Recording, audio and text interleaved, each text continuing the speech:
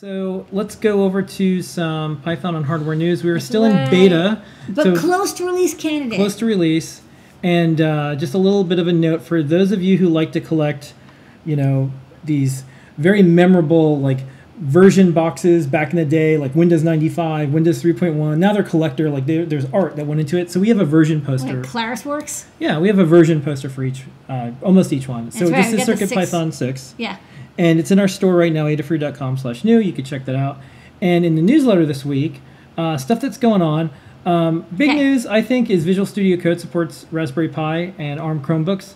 So that just means more places to use and learn to code. And people really love Visual Studio. Yeah, I mean, it's specifically for Python too. For Python especially, it's a really excellent. I mean, it's what's funny is people don't even realize, like, you know, this is a very old Microsoft piece of software, but it's fast, it's well supported. It, you know, a lot of things are plugins. So check it out. Yeah. So and also Python. ARM Chromebooks work so well. Cutie Pie CircuitPython tricks. Todd's doing a really neat collection of CircuitPython tricks. So I'm seeing those on Twitter. I'm also seeing these from a lot of different people. Check it out. There's all sorts of little neat things you can do. Of course, we have Halloween stuff. Scott's Deep Dive is coming up this week. I'm going to talk about the SparkFun customer survey in a second. CircuitPython Blinkbot. You can check out the programmable chatbot that you interface using Bluefruit. For Discord. Yeah.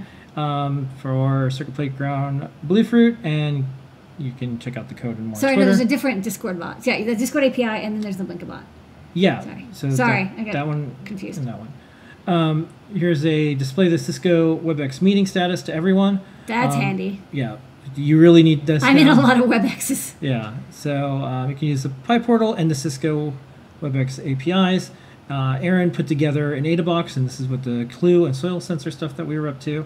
And we have all the rest of the news that we do usually each week, from workshops to events and more. Coming soon. We're going to show some of the top secret stuff as well. New Learn guides for CircuitPython libraries. We are up to 275. I think wow. It's pretty much. Well, you want to do celebration at 300? Yeah, sure. Or 276, because no one ever celebrates 276. I know, that poor number. Yeah. So, anyways. News and updates from everybody and around the community. Yeah, so do check out adafruitdaily.com, and you can get this newsletter delivered to you every single week. I learn something every Big time. News in Python on hardware news is the new microbits here. I even have one. They sent me one. Thank you. I have a video that will talk about some of the new features, but why don't you talk about... Do you want me to talk about the features now or in the new product section? Just spend a couple seconds because I'm going to play this video. So the new microbit's the same size and shape as the old microbit V1. It still has the 25 LEDs on the front. It's got 2 buttons on the side in the same location. You flip it over. And it's got a new processor. So instead of the NRF51, it now has an NRF52. So it's like a Cortex M4 processor. It's actually very similar to the NRF52 840 series that we really liked. It's a little bit less flash and RAM, which is because the microbit doesn't need that much. And they took, I think, some inspiration. I'm going to take credit the inspiration from the Circuit Playground. They added both a microphone and a speaker. I remember we chatted about Circuit Playground, how we thought having audio input and audio output would be a great addition. And I think when Microbit saw that, they were like, that's a good idea. And they added it, which is awesome. So now you can do voice control projects. It can like listen to sound, or it can maybe do some machine learning with voice. It's also got the accelerometer and magnetometer is the same. It's got a little LED for the speaker. The alligator clips, there's now a little like notch at the bottom you can see. That's to make the alligator clips grab a little better. The button is now an on-off button as well if you like, I think, double click it. And I think the regulator is a little bit improved. And there's apparently already MakeCode and MicroPython support. So that's really awesome. And we're going to look and see if there's some way to maybe run a variant of CircuitPython on it. Yeah. So we'll talk about that in the new product section because we have this coming soon. You can sign up. But here's a video that they made, so we're just going to play it. You can now get even more creative with the sound on your microbit. The latest version has an inbuilt microphone and speaker, so you can program it to sense and make sound instantly.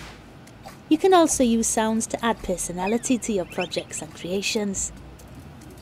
So you can program your microbit to express how they feel when different things happen.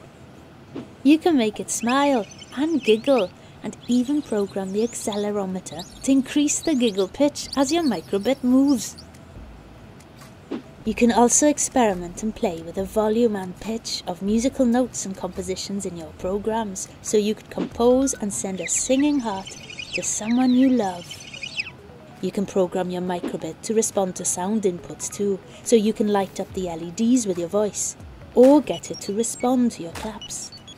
Your microbit even knows when it's quiet, so you could program it to enjoy a peaceful moment with you too. So how will you use sound in your microbit projects? That's a new microbit, and that is our Python on hardware news for this week.